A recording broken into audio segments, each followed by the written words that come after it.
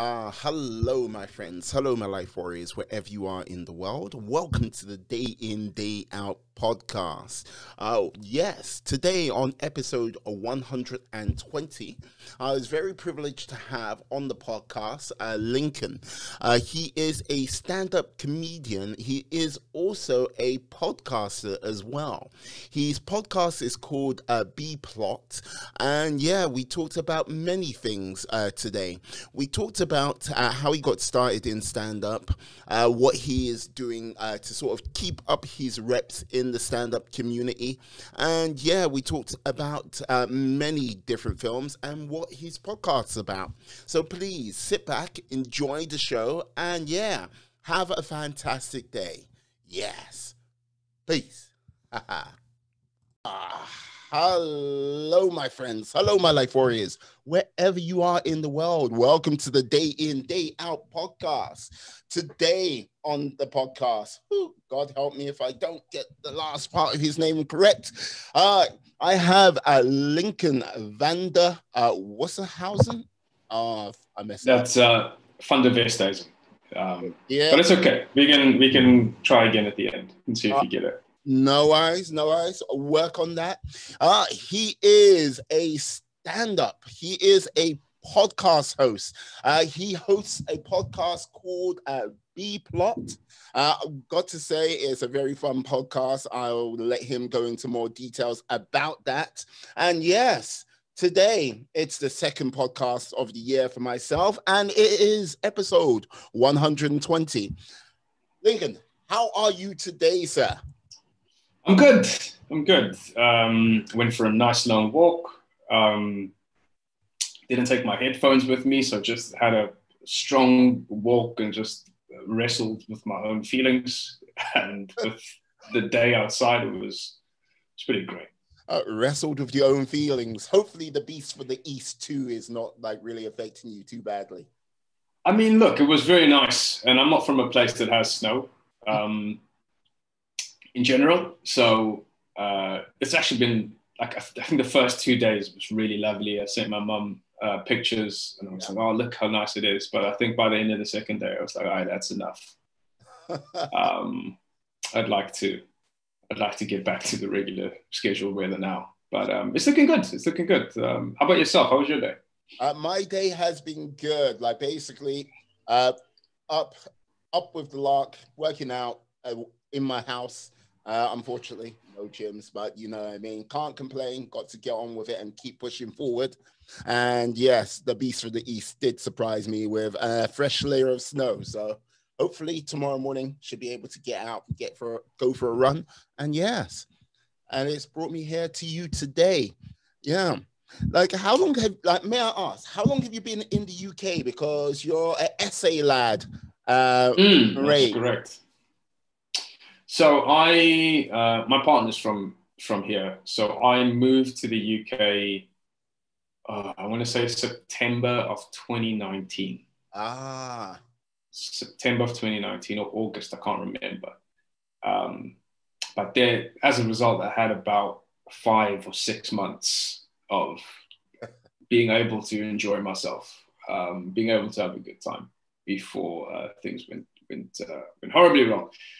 So so I've been here since September 2019. I haven't seen much, haven't done much, but hopefully if things start quieting down, I reckon we'll be able to kind of, enjoy some of the city and go and see bands and movies and all these kinds of things. Yeah, no, I'm sure you will. So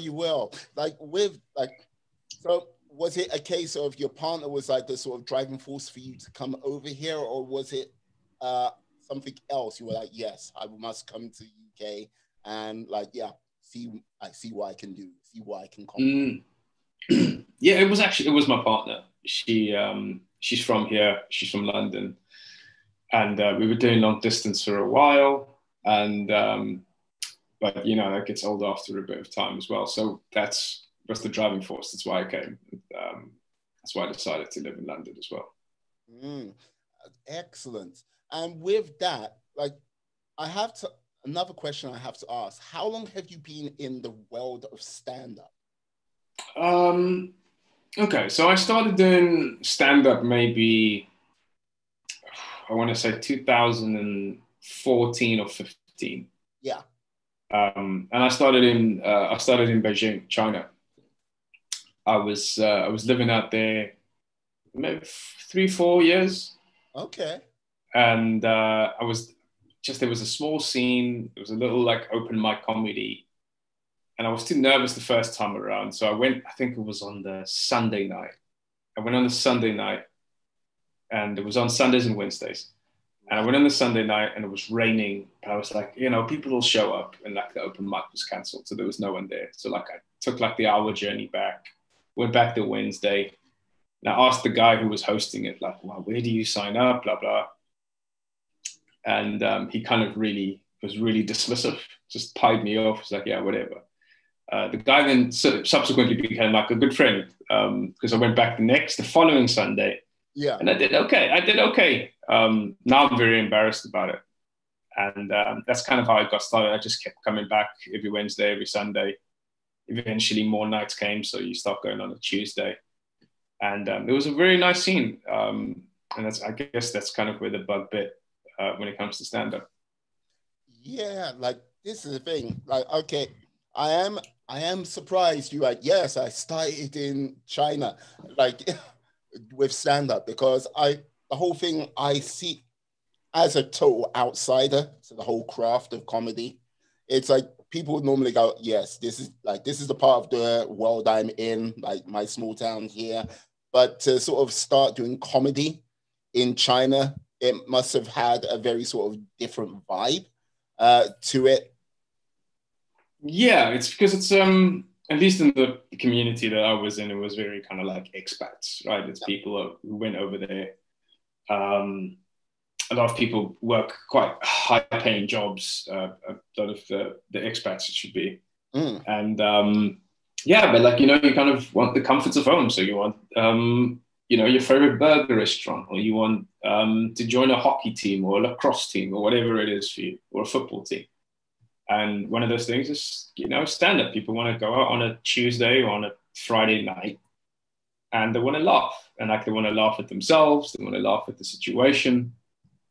And in that sense, it's a very it's a very communal thing that people miss.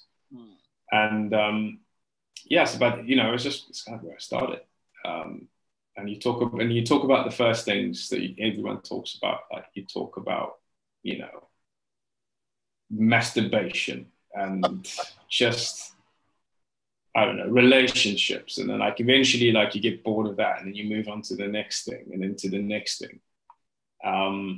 But yeah, that's how I look on that time quite fondly because there's some quite good comics that I think are like professionals now that came out from that time. So like I had a nice little scene from like 2015.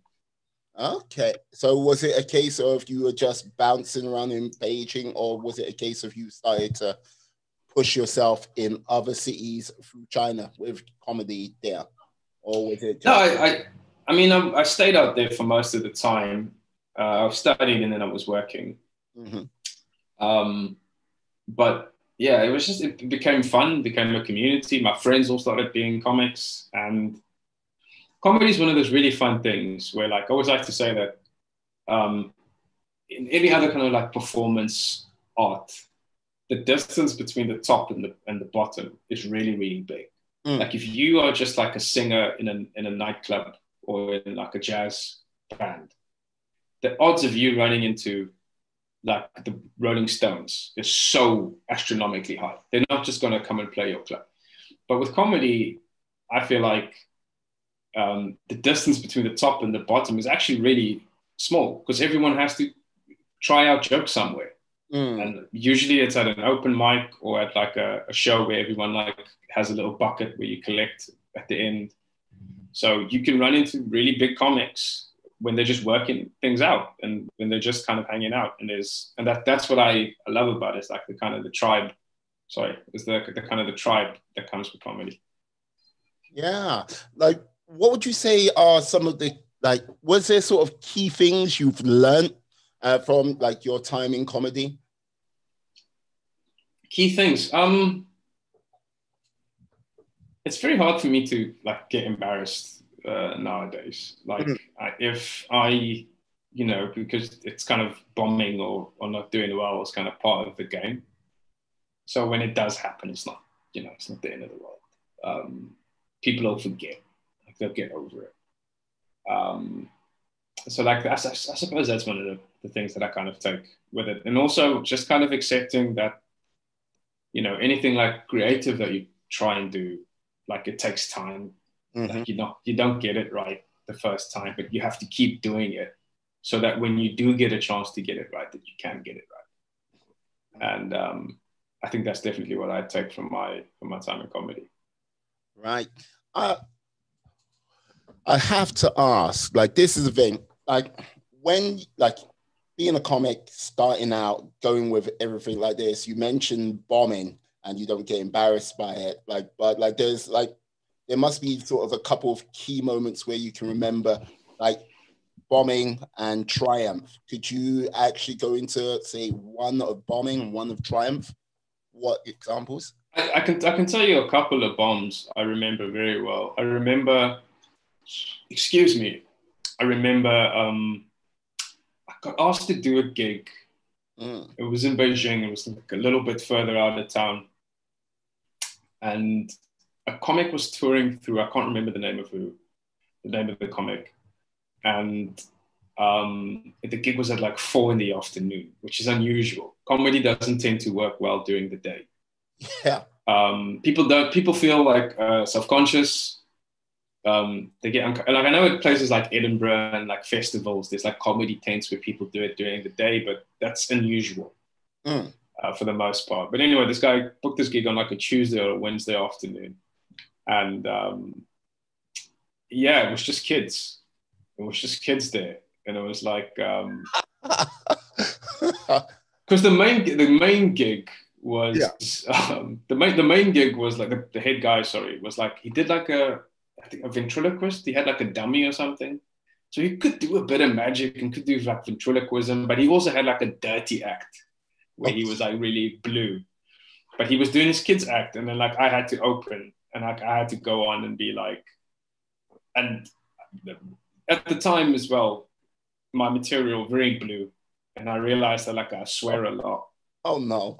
And so like I just went down to silence, and like it was kids. So like the kids don't like boo or like say we don't like you or just not laugh. Like the kids just like lose interest and like start playing. Yeah. And like walking around in front of the stage and stuff, and like listening to like music to like Peppa Pig. Like they just don't care. Oh, Peppa Pig. It was such a bad bomb. And the other time was like I was at an Italian restaurant, and it was so bad because this guy had a birthday party, and the guy had a birthday party and he wanted to have some comedy, but the room wasn't set up for it. It was just like a restaurant, and he invited his friends. Yeah. And I performed. It was me, 2 other guys. 2 guys did okay, and then I was supposed to come on and do like 20 minutes. And it went well, and then it's just the waiter started like coming out and like serving dessert while I was on stage and like walking around me and like. Oh. And and eventually I just like I got so angry that I just like I started shouting at everyone, and I just started screaming. And weirdly, like the gig then started going very well. Like people got very well. Yeah, people were really into it, really into like being shouted at and abused. And they were like, "Oh, this is funny." But yeah, that was one of the there's a bunch of them that I don't even remember. Most bombs aren't as spectacular as that, and most bombs are just like no one really laughs, or then like once every 50 or 60 gigs, like I don't know, someone wants to stab you or something awful. Okay.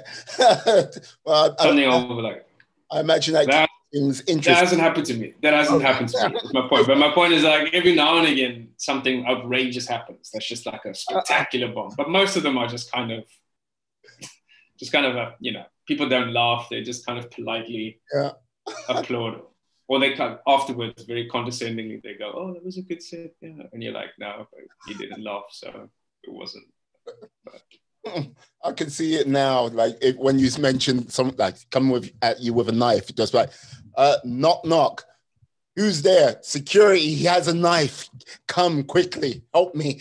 That's like, oh man, I don't think I've ever gigged anywhere that has security. So okay. if the guy has the knife, that's just the way it was meant to be. Most of the gigs I do, the guy comes at you with a knife, you can fend him off with the mic stand. But I was like, oh well, I had a good run. That's a wrap for you, yeah. Like so, right. So with like the way I understand comedy and stand up, I love going to the gym. Without going to the gym, getting my reps in, I don't get stronger. I don't get conditioned, and you know what I mean. I fall away. Like, how have you been getting your sort of reps in presently with how can I say Planet Lockdown 2020/2021? I haven't, to be honest with you. I have been atrophying, to take it further, the analogy. But this is why I started me along with another guy, started doing the podcast, just because that was, a way that we can do something creative and get our names out there. And also the thing with podcasts, I listen to quite a lot of them, and I listen to a bunch of comedians' podcasts, different ones. But you kind of have to have. Do you know the comedian Andrew Schultz? I don't know if you know him. Oh yes, I do know Andrew. He does. Flagrant. He does it. Yeah. He's one of my absolute favorites. I really enjoy his comedy and just what he does. And one of the things that he said was, you have to. It's not like you're not just going to show up to a club and be like, book me. When the people who are already there almost all have agents, they have TV credits, they have years in the business, they have relationships that you probably don't have. So what you need to do is you need to build something outside of the system and build your own audience and get people into you so that you can go to the clubs and be like, listen, I can come to this thing and 50 people will show up because they follow me on this. And that could be anything. It doesn't have to be a podcast. I know people who do really well on TikTok. Whether or not people will actually come out and follow and see you if you do it, I don't know.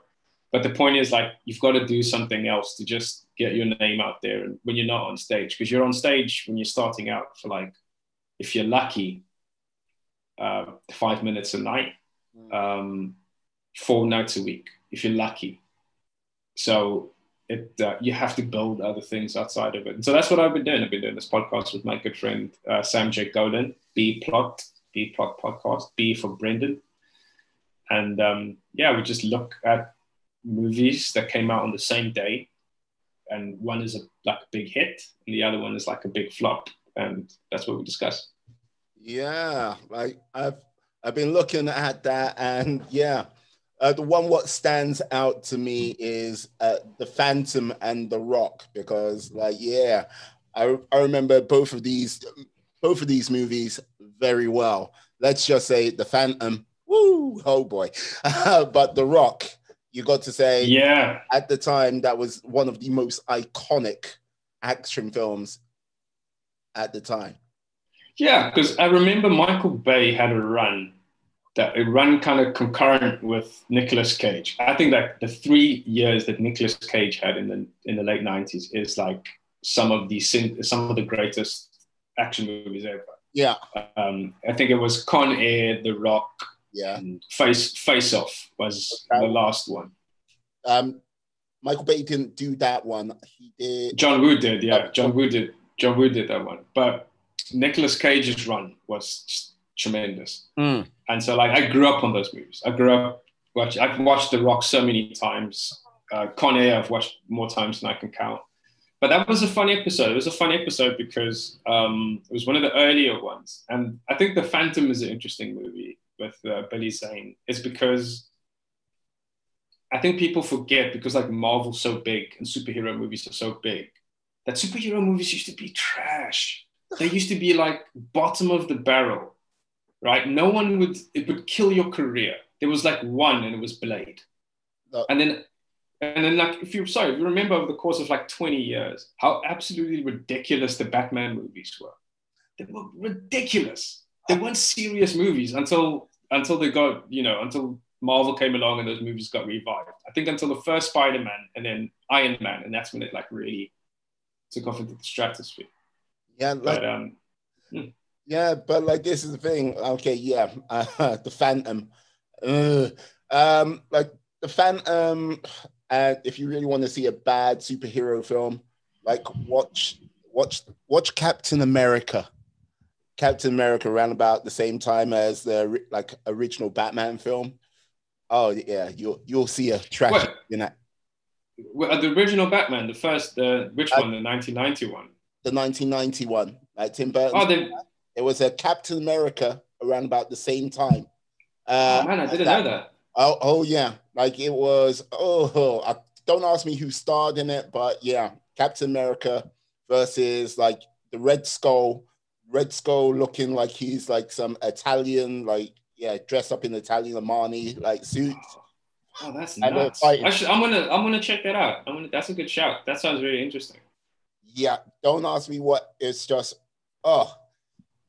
watched it, and I watched it again because star for like actual friggin' like film talent, and it was like, right, no, not a good movie at all. But like I would say the thing what kicked off superhero films, like for me, you mentioned it before, Blade.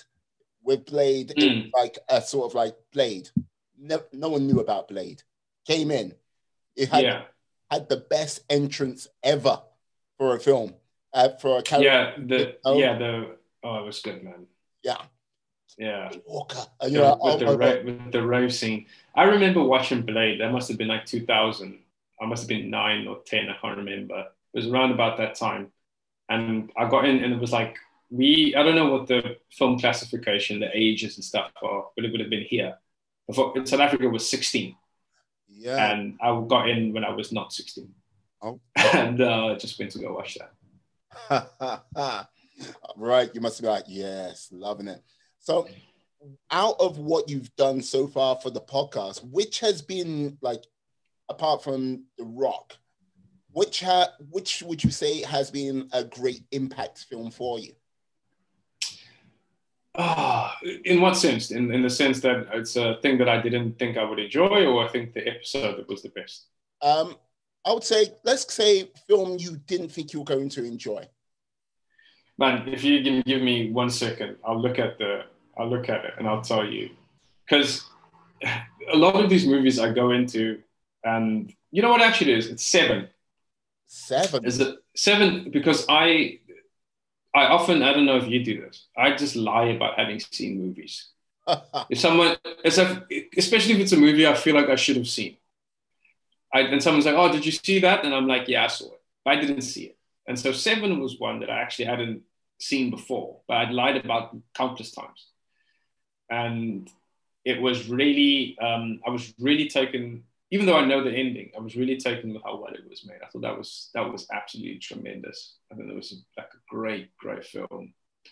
What else? I'll have a look and then I'll give you a one. I think the best episode, though, weirdly enough, is an episode in the earlier ones as well, when we did Legally Blonde and a movie called Made with Vince Vaughn and Jon Favreau. And I think that's the funniest.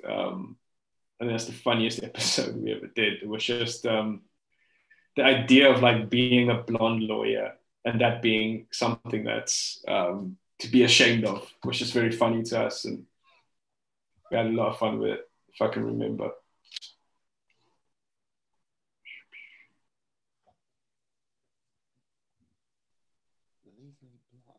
Okay.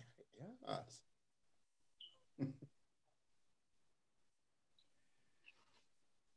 Yeah. Yeah. I'll stop looking down because I realize it's messing up. It's not as lively to say. It's me. It's just me off screen. Wait a second. Sorry. I'm gonna just see the YouTube comments starting to So come out with great podcast, great interview. I just really hated when you looked down for about 3 minutes. No, it's all good. It's all good.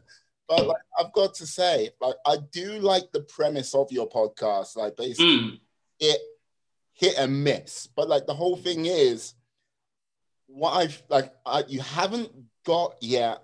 Looking at your sort of like episodes where it's been like, okay, you could say that is a hit, but it wasn't a hit at the time.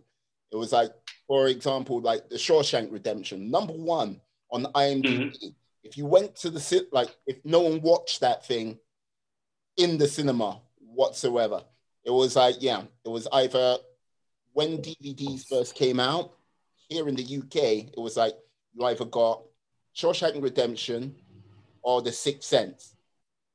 Yeah, came out just at that time, which like Sixth Sense was highly successful. Shawshank Redemption did nothing in the cinema, and then all of a sudden it was like, yes, Oscars left, right, and center, best all-time film, and like, yeah, great. Yeah, I mean, we did. Funny enough, I think The Sixth Sense would probably be coming out next. We actually did that very recently. Did The Sixth Sense that came out on the same day as a Ben Stiller film called Mystery Men, but they also do like a sort of a superhero thing. Yeah, but that's an awesome film. Yeah, no, it's not. That film is terrible. Oh, that film is trash. How dare you, sir? How dare you? I did. It was a terrible film. The Sixth Sense was all right. The Sixth Sense I enjoyed, but the problem with The Sixth Sense is certain movies like have a twist in it. So like, the other problem with it is like if you know the twist is coming, you have to invest in it all the way. And I thought with The Sixth Sense, it was all building up to this twist slowly but surely. And once you know it's coming, you're kind of just like waiting to get to it. But the thing is, it's so well acted, and so like atmospheric, and also I don't know why no one has ever thought of this. I love when movies do this. I love when movies ask a very simple question that is difficult to answer, which is, what do ghosts actually want from us? If there were a ghost, what would that ghost want? And I can't believe in all of human history that we've been telling stories that no one went, actually, did you actually ask the ghost? Just ask the ghost, what do they want? And then, there you go, there's The Sixth Sense. Yeah. So I thought that was a really fun way of looking at it. No, like this is the thing with regards to Sixth Sense. Like when I watched that, I was like, okay. I was like, I as you said, yeah, I saw it coming. I was like, right, there you go. And like then M. Night Shyamalan was forever trying to catch everyone out with the big twists in every recurring film he did, until the point where he did like, what was that film with Will Smith and Jaden Smith? Was it? Is that After Earth? Yes. I watched like 20 minutes of that. I never finished it. It's like going, yes, it was a film so bad, so terrible. I was like, oh, okay. Yeah. Also, the other thing about The Sixth Sense, there's a great comedian, Nate Bargatze. He's such a funny comedian, probably my favorite one working. And he has a bit about like how we looked at The Sixth Sense. It's clear this guy's gotten shot, but such is the nature of marriage that we believe that someone's wife wouldn't talk to him for a year after he got shot. After he got shot, and then his wife went, oh, this marriage is broken, and she just stopped speaking to him. It's clear that he's dead. That's the only explanation. But most people watched the movie and just went, yeah, that's just what marriage is like. People just don't talk to each other for a whole year. Yeah, carry on. It's like, I'm just like, yeah. How's your day been there? Oh, that's good. That's nice. Like she cheats on him blatantly in her bookshop, and everyone the whole time is like, man, she's going through trauma. Bruce Willis probably said some things you don't know. He's probably, he's probably drinking a lot. Everyone just kind of accepted that Bruce Willis deserved whatever treatment he got from his wife. Oh, but yeah, like I said, that's not my joke, so I don't want anyone to accuse me of it. It's a very funny comic called Nate Bargatze. He's like my favorite comic now. So that's what. Yeah, like, so with this, like, you're doing films, like, and like, yeah, Lord knows there's a lot of material out there. Will you be sort of expanding it to sort of TV shows as well, TV series? I'm going to say no. Not at the moment, no, because I'm really big on this, where like, if you have a premise or you have a thing,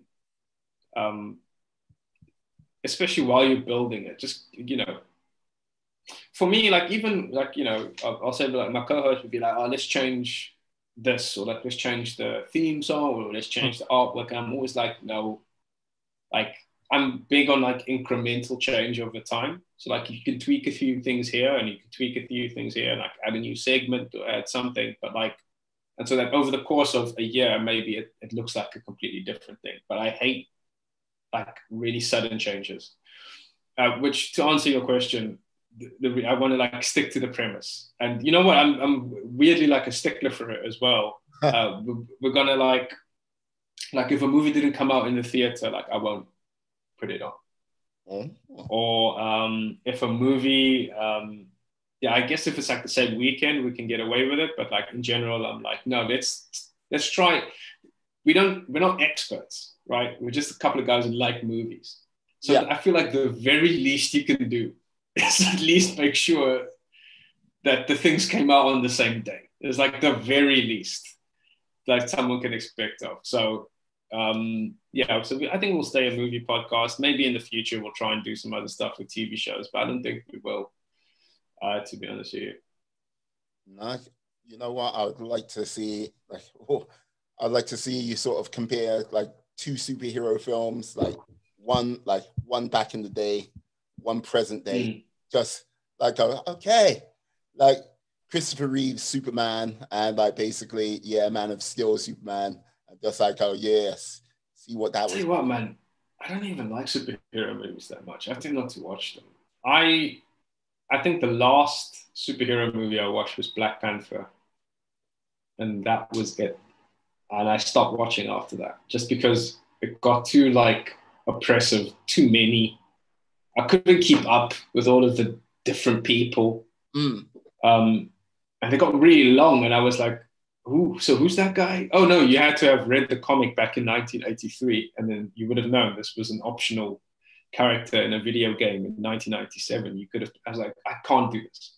Tell me the story, and then when the story is done, it's done. Yeah, you don't want to consult Wikipedia to get the whole sort of full experience.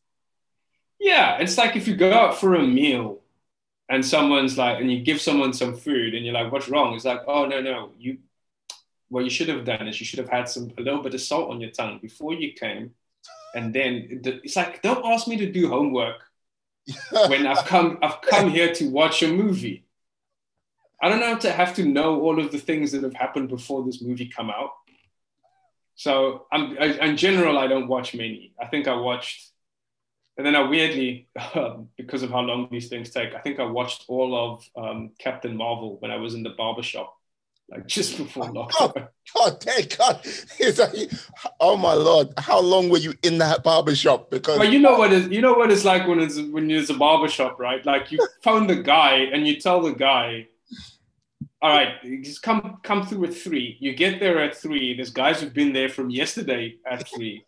And then you're just, you have to get your hair cut. So you just sit there, and I sat there and I watched the whole of Captain Marvel, minute 0 to minute whatever it was, in that barbershop. Yeah, like this is being like back in the day when I like going to the barbershop, like, yeah, get there early, get there swift, pick out, like, go to your barber and yeah, in, out. And it's like, I will also say, I just moved on from a previous barbershop. You know what it's like. So this barbershop, the guy was. What did he do? What did you do? I I went there. It was just like really big on like conspiracy theories.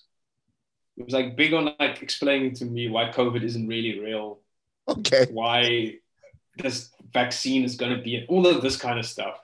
And the problem is when you get in your haircut, Okay. like I'm a passive target. So I'm sitting there, and the man, and the guy, it was like a Jamaican. Was I'm gonna murder him, and like he just like trying to cut the hair, and I'm just sitting there, and I was like, I can't leave in the middle of my fade. Just like, and so I had to leave. I had to go, and so I tried out a new barbershop. They're great. They're not very organized, but I don't know many barbershops that are. And that was it. I watched the whole of Captain Marvel. oh my Lord. Yeah. I've got to say my favorite sort of barbershop experience, like I was working over in America, working in summer camps, and like for one day went into New York City. So I was in Uptown in Harlem, and like basically they're sitting in this barbershop waiting, and like basically seeing this barber and people coming up, whisper in his ear, and like he's like, yeah, like nod, and like someone will just scurry off and like they'll do something and they'll come back. So like for about an hour and a half, I've seen all of this activity gone on. I like sat down in the chair and like, yeah, like he's like, oh, so what do you like? And like I say 3 words. He's like, oh, where are you from? He's like, from the UK. He's like, what brings you over to the States? I was like, yeah, I'm working in the summer camp, basically looking after kids in uptown, like upstate New York. He goes, whereabouts in upstate New York? I went, there's a town called Fishkill. He goes, Fishkill? He goes, yeah. Thing about Fishkill, it's got 2 prisons, a state prison and like a federal prison. I was like, yeah, I did time in Fishkill. I was like, that's nice. And just as we finished my haircut, it was like going, yeah, so how does it look? I don't know which prison he was in, but you know what? He could have had a jagged peak at the back of my head. And I'm like, yeah, you know what? It looks great. It's fantastic. It's like, oh no, man. I got you. It's on site. You gotta say something.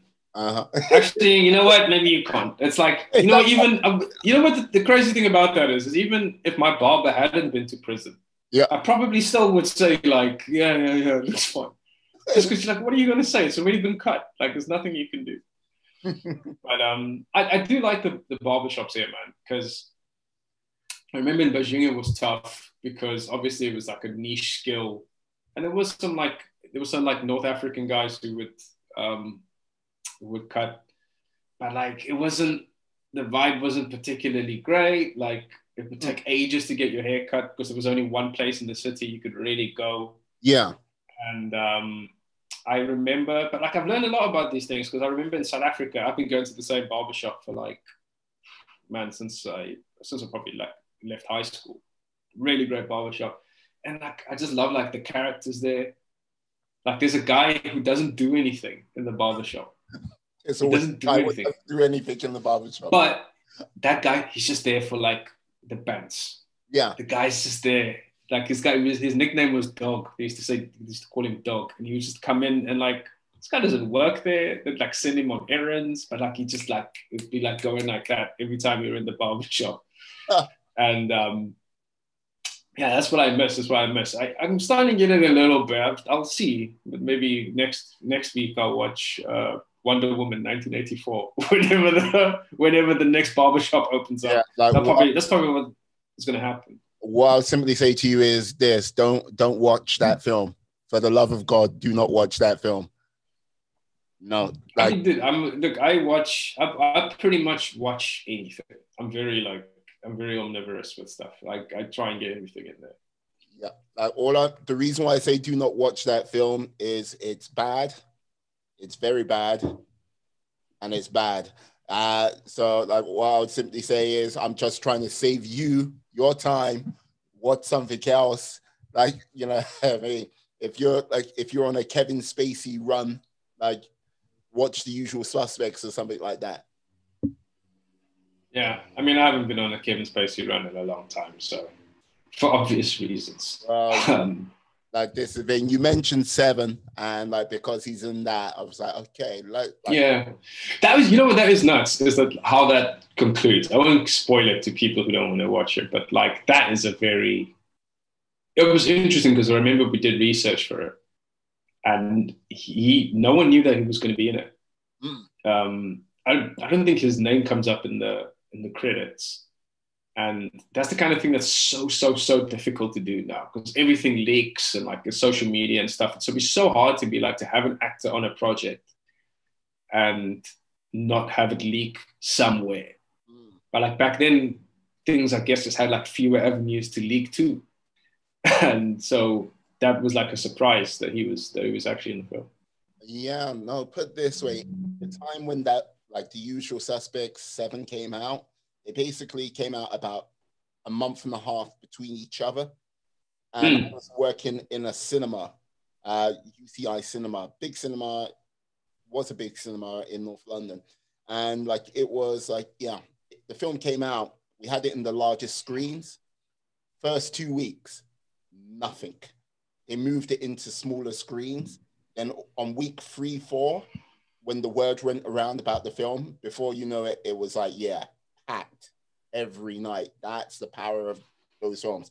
Like, yes, please ignore the actions of certain Mr. Spacey in later years, but the actual film itself, very good. I can't argue with it. Both of them. Man, I just miss going to the movies. I went to go watch Tenet. There was that little break between lockdowns. Yeah. Between lockdown 1 and lockdown 2, where you could kind of do stuff.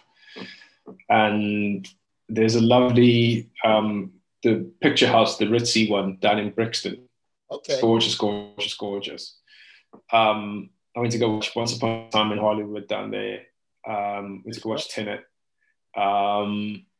Tenet was great. Just because it was so nice, because this was after lockdown and we'd all been, indoors for 3-4 months. And then to go out and to go watch a movie, to stand in line and have overpriced popcorn and all of that. That was one of my favorite theaters, but my absolute favorite theaters, it's getting very London centric, so I apologize, but there's a great theater, Peck and Plex, down in South London, £5 tickets, which is too cheap. It's probably too cheap. No, £5. Like when you say £5, probably too. And it's probably too cheap. But like, this is the rowdiest theater. It is so much fun. Like people like stand up and shout at the screen. Like people get upset. Like they really watch. It was so good. I went to go watch Joker, and someone left the light. All the lighting hadn't gone down in the theater. Someone like left and stormed off, and I went to go tell on someone to be like, "Oh, can you put down?" Like they put down. I said, "It's like yeah." Like people shouted at the screen and be like, "No!" Wow, it was crazy. It was so good. It's such a good time. I miss stuff like that. I miss that kind of like communal experience that we used to have. Love it. I bet you that cinema, like when you're walking across the carpet, your feet stick to the floor. Oh, man. I just love it so much, though. I just love, and that's why like people say, streaming is going to kill cinema. Streaming will never kill cinema, because cinema doesn't compete with Netflix or with Amazon videos. Cinema competes with the football or going to the theater. It's a night out. It's doing something in a communal space. That's what it competes with. It doesn't compete. Like I can watch the same. It's like a restaurant, right? You can make the meal at home cheaper, but that's not why you go to a restaurant. You go to the restaurant to have nice food with your friends in a nice setting and all of that. That's the same, I think, with cinema and streaming services. No, this is the thing. Like with regards to like the cinema and the sort of the shared experience, you can't beat it because, like, okay, for example, like I've watched films in very nice movie theaters, like very all plush, You sit down in the chair, go, oh, this is comfy. Love it. And I've been in cinemas, which have been, how can I put it, ghetto as fuck. But you know what I mean? Where it is rowdy, like the chairs barely sticking together and everything like this. But when you have a good film, where you have that really positive shared moment, like the reaction of like the whole sort of crowd together. Like I remember watching the Raid 2 in Wood Green, and like you've seen the Raid 2? Yeah, I've seen both of them. Yeah, basically the prison yard fight, when they're fighting, and he snaps the guy's leg, and like all of a sudden everyone in the cinema was like, ooh, you don't get that on the streaming service where you're like, okay, yeah, that was a messed up moment, or that was a spectacular moment. Yeah, it's true, man. That's why we kind of, that's why we started the podcast. And like, if I had to just about podcasts in general, I think that's a good place to start. Start with something that you like, be really consistently. Whatever you started about has to be about something that and from time to time this happens where I have to edit the podcast, or I have to put it together, or do social media for it or whatever. And I get a little bit you know how it is, you procrastinating, or puts you down because you don't really want to do it. But I just always have to keep reminding myself, it's dude, no one's making you. This is something. Oh, Lincoln, you cut out for a moment, for a second, but yeah.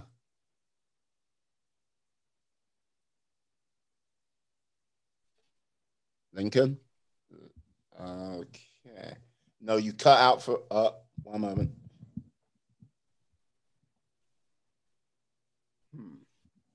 Lincoln?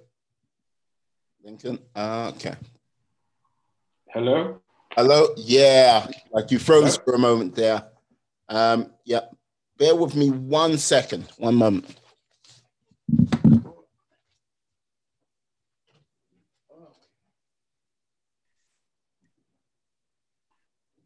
Hello?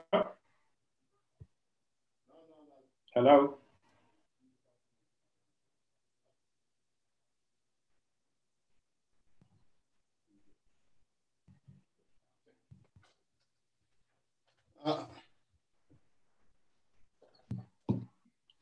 Hello? Sorry about that. Yeah, I think someone was I think my lady was taking a little bit of the bandwidth, and yes, who knows? You went really slow and you got cut out a little, but no worries. Yeah. You were saying about podcasts. No, I was just saying that are we recording everything? Yes. I was just saying that I always have to remind myself that this is something I chose. Mm-hmm. This is a hobby or a passion that I chose. No one's making me do it. And the easiest thing in the world to do is to just stop. And if you don't want to do that, then just do it. And that's kind of the attitude that I've taken. And when I first started, I had to be it has to come out every week at this time, blah, blah, blah. But as time's gone on, every 2 weeks, I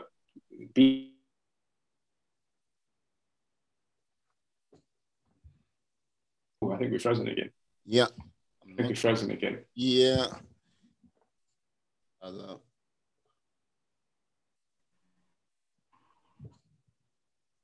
Check.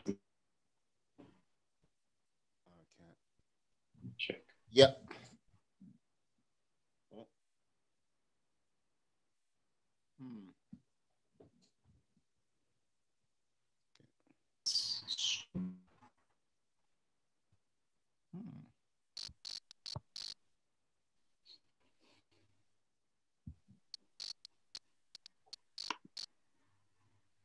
Okay.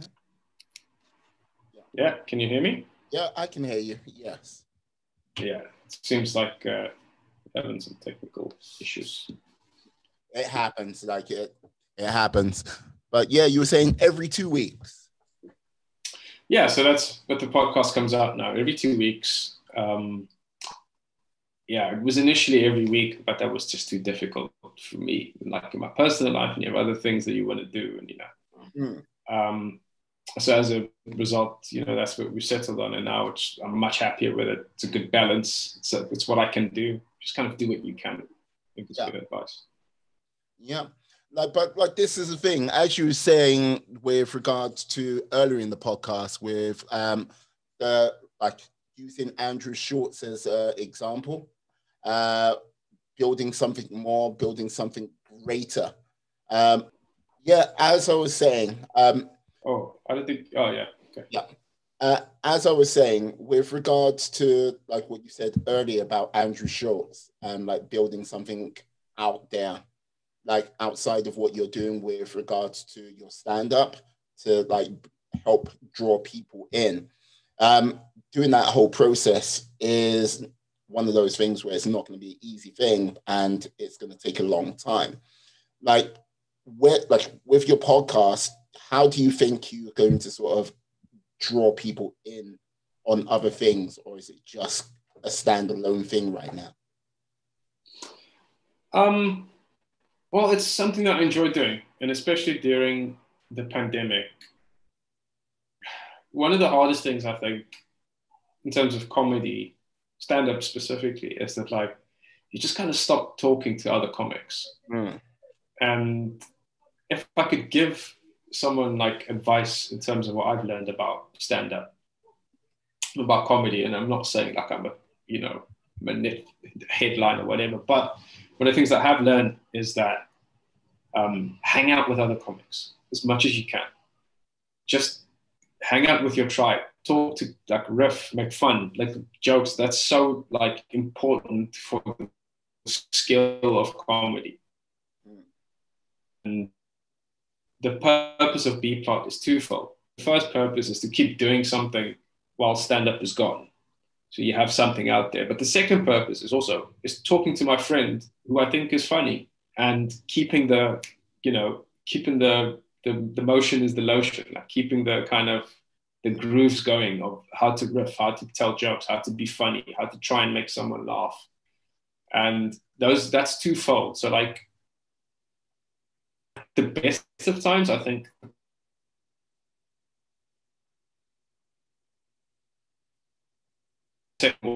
more often than not.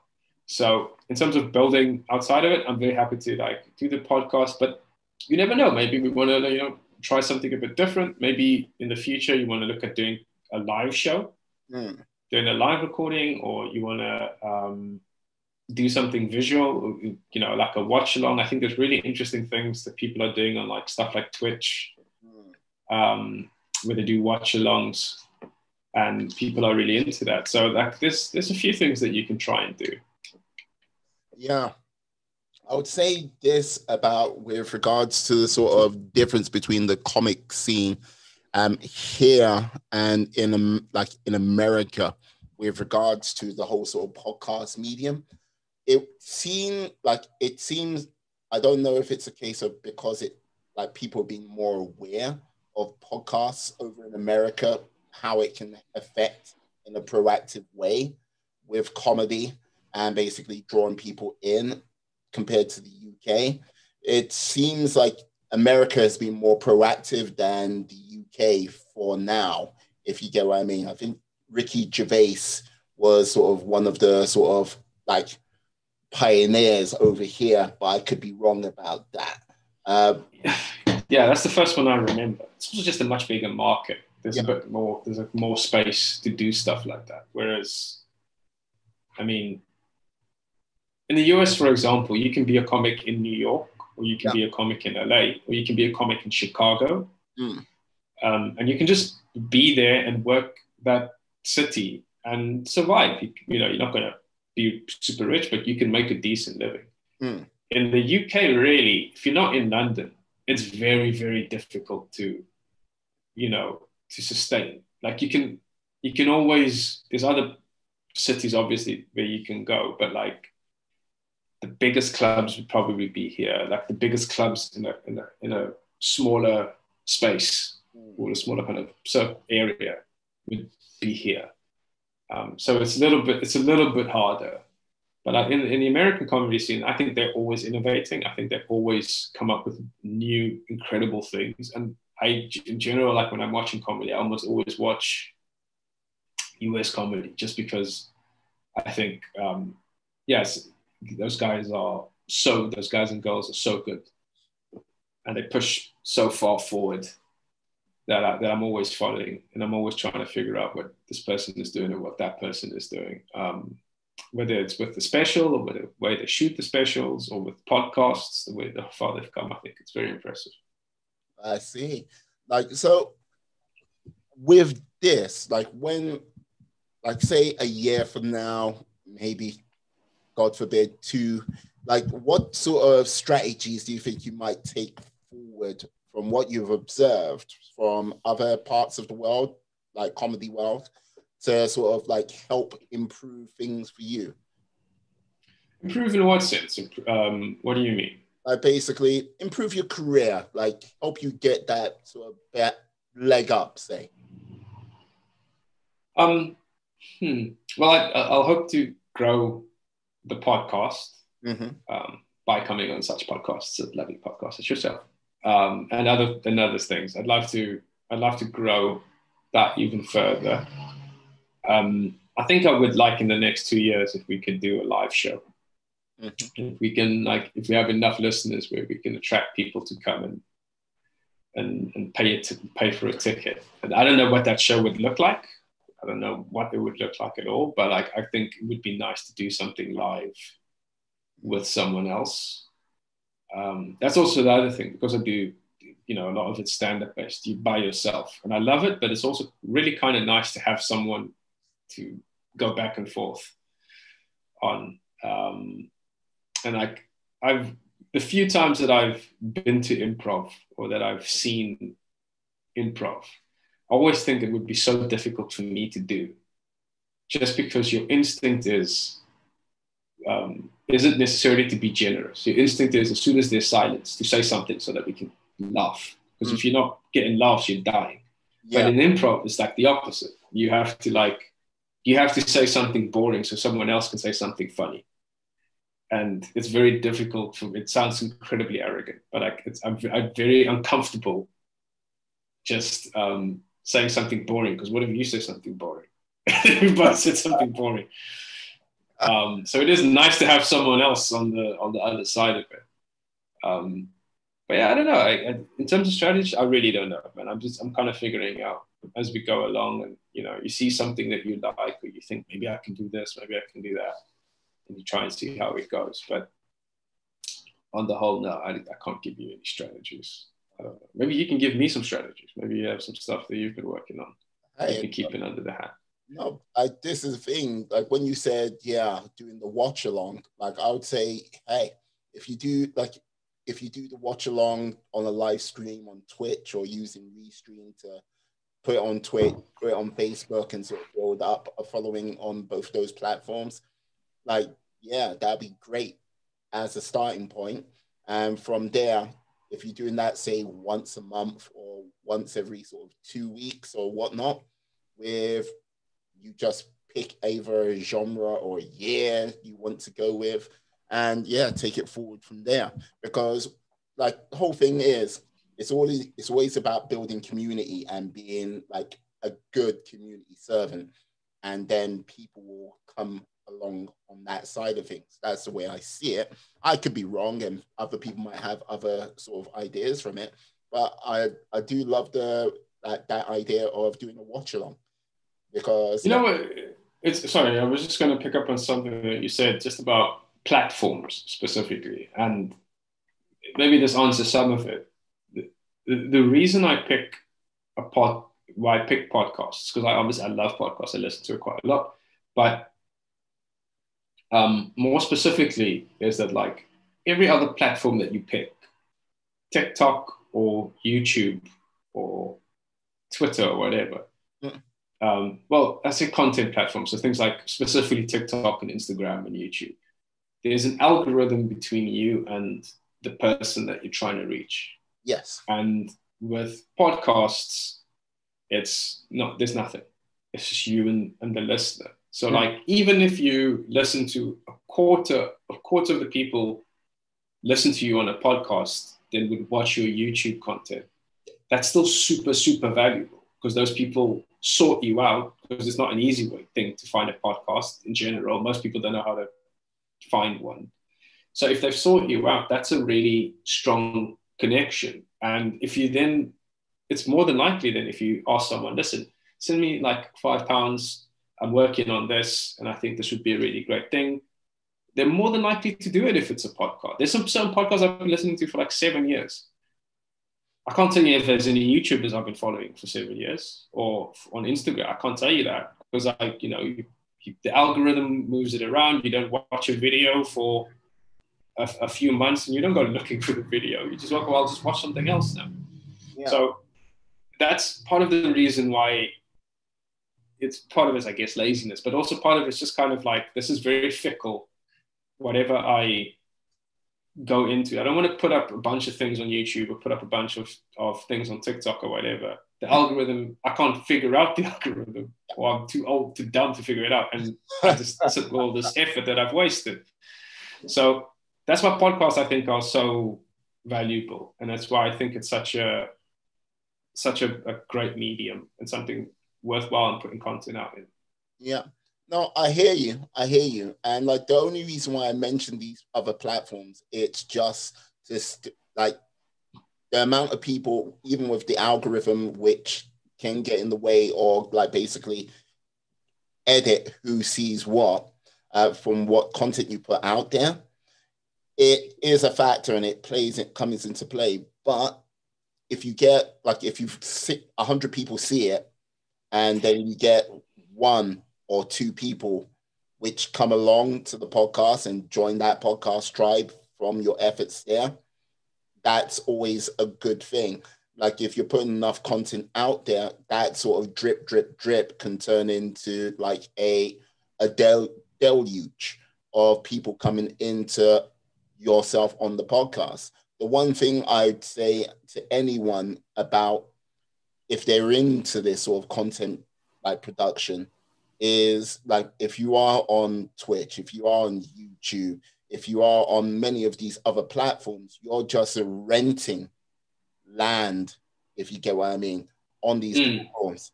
With a podcast, it is yours. It's like a blog as well. It is yours. It's not down to other people. And look, with the realm of the world we live in at this present time, where if you say the wrong thing once, like basically gatekeepers and such can sort of tear things down, a podcast which you host is a very good thing to have.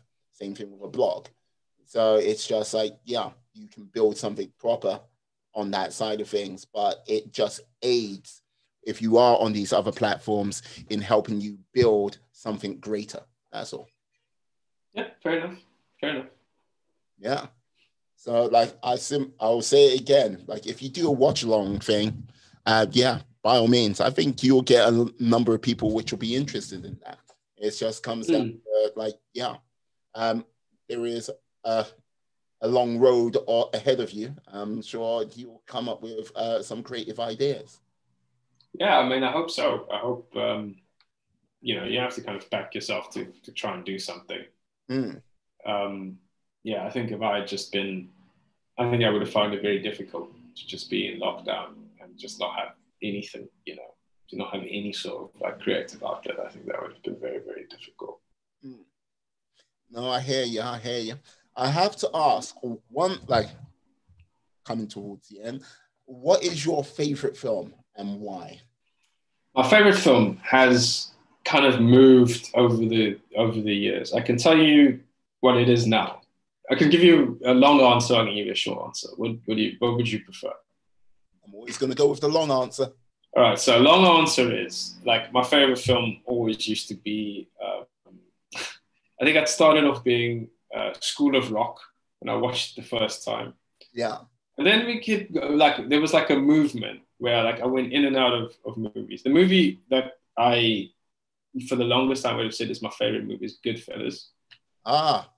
Love Goodfellas. I watched it fairly recently. It still holds up. Just Oh, I think the last 30 minutes of Goodfellas is some of the best filmmaking I've ever seen in my whole life. It's brilliant. And then recently, for the last few years, my favorite film, I think, and probably now of all time, is Heat. Oh. Al Pacino, Robert De Niro, Val Kilmer, Yep. Michael Mann's. I think it's a masterpiece.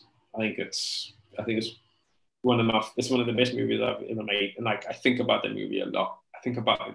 Certain movies do this to you, like they seep into your like the brain, into like the grooves of your brain. And there's things that I say that I just say because it's from Heat. The action is the juice, like that kind of thing. I just say it because that's in my mind. And like Will Ferrell movies used to be like this for me a lot. Where like I could quote a Will Ferrell movie like in my sleep. But Heat for me, it's my favorite movie. What about yours? My favorite movie of all time is Goodfellas. Love that film without a doubt. Like when it comes to action films, the Raid 1 and 2, like basically the whole concept of that film was just like, okay, bonkers when you watch it. Like I watched the Raid 2 first before watching the Raid. I was like, watched Raid 2, I was like, oh my God, this is amazing. The last 15 minutes of that film, no. I think Raid 2 is actually better than Raid 1, in my opinion. Like this is the thing, the first Raid film, like because it was just set in such an enclosed space and everything like that, you're like, great. But like the second Raid film, it got a little bit long in the middle, but still. But when it came down to like when they start like taking over and like the sort of boss fights at the end, my God, like look. There's another movie that the same kind of team and actor made. I think it's on Netflix. I think it's like the Night Comes For Us, or It Comes For Us, or something like that. It's called. Right. And I'm trying to find it for you. It Comes For Us. Oh man, it's going to be very embarrassing. Yeah, The Night Comes For Us. It's like it's set in Indonesia. Yes. And it's long, it's brutal. It basically has it's basically like the first Raid in terms of like there's not even, because I remember the second Raid had like a bit of an ebb and a flow and like breathed a little bit. Yeah. This is just the first Raid but stretched over 2 hours. So like by the end of the movie you are exhausted. Like you feel like you've been fighting. Because those guys have just been fighting for 30 minutes straight. And like as soon as okay, that's the end of the fight. It just picks up again. And by the end, they're like throwing punches and they're missing. And like we've got cleavers stuck in their shoulders and stuff. But like, and you are tired because you're like, just please, for God's sake. Just end it now. Just end it now. So I want to go to bed. And I can see it. Yeah, so it's very good though. I recommend it. I haven't watched it in a while, but it's the same production team, it's the same actors as well. So it's a lot of fun. Okay, awesome. Do you like the John Wick movies? Because I feel like that's very similar in. Look, I love the John Wick movies. Look, John Wick. This is how it goes for me. John Wick 1, great. John Wick 3. Outstanding. Then John Wick 2, because like John Wick 2, it was kind of like going, okay, we've had a really successful first film and we're trying to work out how we're going to get it to sort of carry on, if you get what I mean. So, and yeah, look, you know what? I kind of like that. I kind of like because it became such a weird, like, first John Wick is like a classic, like 80s, 70s film. Very clean, very simple story. Yeah. Boom. Two was like he's fighting Common on a plaza in Rome. I'm like, come on, this is what the people paid their money for. Keanu Reeves and Common fighting to the death. But like, this is the thing about John Wick. Sorry to interrupt, but the thing about the whole John Wick series, like it's a very simple premise. Like, yes, they stole his car, they killed the puppy from which was given to him by his wife, the last present. And then it was like, okay, get that. But when it like the thing what made it really different for me was when they got to the Continental Hotel, right? And then it was like, oh, wait, there's this whole other level which you don't see. There's this whole other level which is going on. And you're like going, okay. So you kind of like going, right. And then when you're like going, okay, building, building, building, building. And like you're like, oh, right. It is a die-hard action film, but there's a little bit more going on. And like with the introduction of the Bowery Continental and then basically the high table, all of that, you kind of like, yeah, I'm getting more excited to see where it leads to. I'm looking forward to John Wick 4. Like, yeah, all I've got to Yeah, I'll watch it. Yeah. I loved it. One of the things I remember liking from the first John Wick movie that I haven't seen in a lot of films is you rarely see this, which is the villain being scared. If you remember in the first John Wick movie, Theon, I don't know the name of the actor. I'm sorry. Is it Alfie Allen? Theon Greyjoy? Yes. He kills. Spoiler. Sorry. He kills the dog, and after John Wick's wife has died, and beats him up, blah blah blah. And then when he comes back and he tells his dad what he's done, his dad's like ashen faced, is scared, and I'm like, when was the last time you've seen an action movie where the villain at the beginning of the movie is afraid of the hero?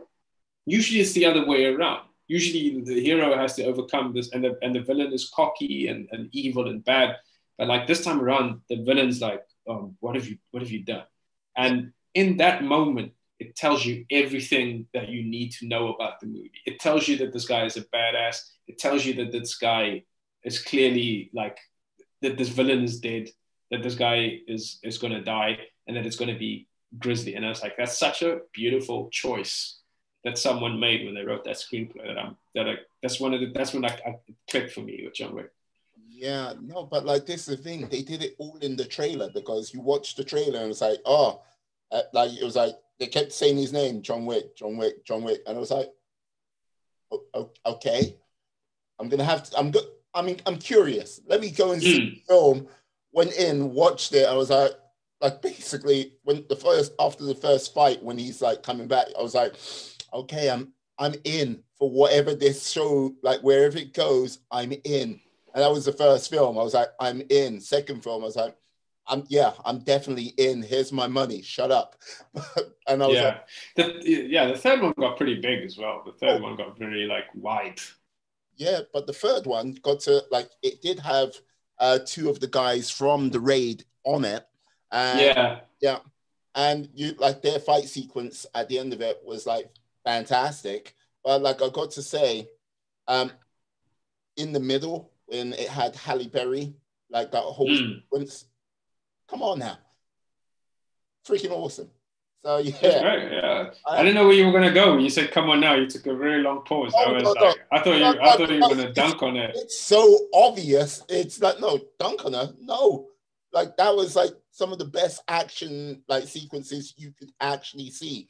And like when the dog goes running along with joy in its heart, and then like basically attacks some guy in his throat, I was like, okay, yeah, thank you. It's pretty grim stuff. Yeah, I mean, I love those movies. And like my first love in terms of films will always be action movies, because grew up in South Africa, and I don't know why I remember it this way, but because of I think it's a legacy of like the cultural boycott and stuff, where movies didn't come to South Africa until fairly late, or like after they've been around the world a few times. Yeah. And as a result, video shops, DVD shops, we had Mr. Video and V's Video. They were bastions of the community way longer than it may be in other parts of the world. Also, broadband internet in South Africa is still not great. Streaming starting to come in just about now, like a few years ago, but also way later than other places. Like most small towns still had a DVD shop. You could go and rent DVDs. And so as a result, the movies that like of my childhood, the ones that I watched the most were like action B movies. Like you know, Van Damme, Dudikoff, Cynthia Rothrock, anything that Seagal did, all of those. So like I grew up on action movies, and I have like of weird 80s B action movies. I've seen all of them. Like I'm sure I've seen all of them. I'm good with it. And so those are still the movies that I love the most. But dude, I just miss that. Do you remember like when we used to go to like the DVD shop or like the video shop? That shit was a whole experience. Look, put it this way, back in the day when Blockbuster was still around, and like you had to do that Friday pilgrimage, and like you had to like, it wasn't like you couldn't go to like over here, you couldn't like go, hey, let me stroll along. You had to go there on a mission, especially if it was a new film which has just come out, because like, but if you got there and you like you saw the sort of empty panels where the DVD the videos were. Ooh, can I ask you a question? Sorry, before you go on. What was the system over here in terms of taking out a DVD? Because I can tell you what we did. Is you had the DVD cover up there, and then there was a little wooden block right underneath the big DVD. You take the wooden block, you take it to the counter, and then they give you the movie. What was the system over here?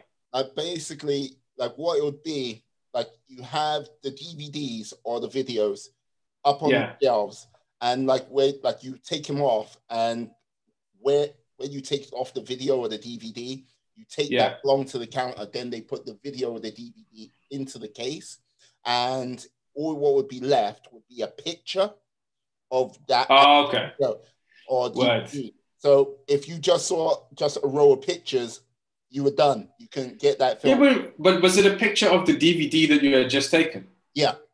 So, okay, that makes sense. Yeah. That makes sense. So it'd just be like, that makes sense. So if it was, say, True Lies, for example, like you would just see like Arnold Schwarzenegger's face just on the picture where it was.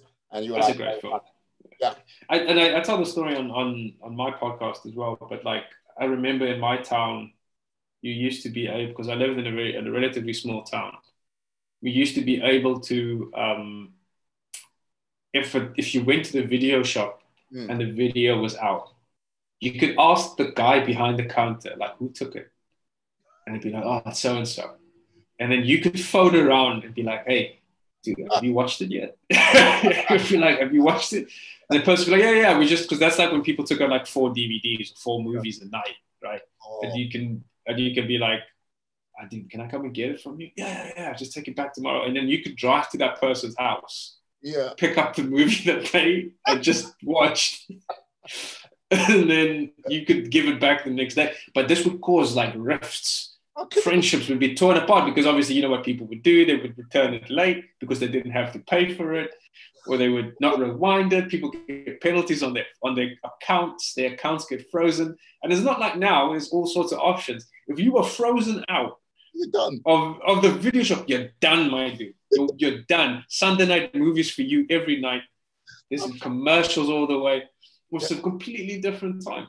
One of the things what makes me laugh is when you like today when you like go to a kid and go, you know what?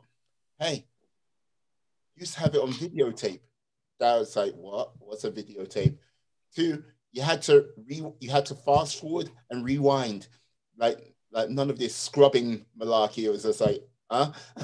And yeah, you had to go to a shop and get the actual video from there or the DVD from there. There's like, what are you talking about? That is surreal.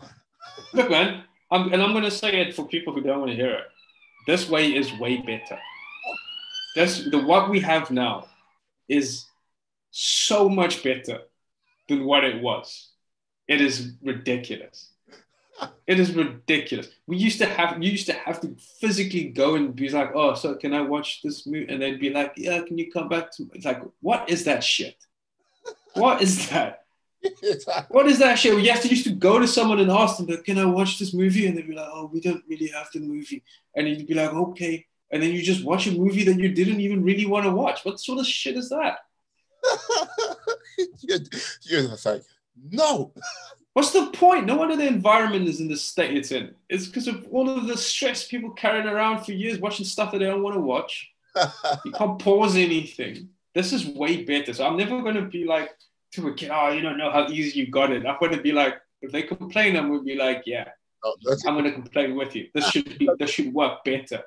Look, I can have the film on my phone, my tablet, my TV, like anywhere. In comparison to like, yeah, VCR, DVD player. No, that's terrible. I mean, like, you know,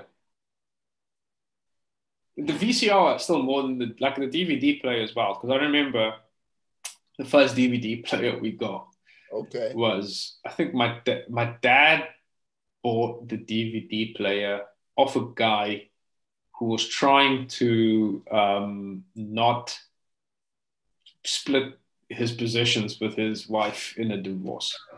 So the guy was getting divorced, and he was just like having a fire sale and selling everything. And so my dad, being the kind of compulsive, spontaneous person that he is, bought a DVD player off the guy. And also, what we then learned was a very expensive guitar that my brother learned to play on. It's like a 1960 something acoustic guitar. That my dad bought for nothing.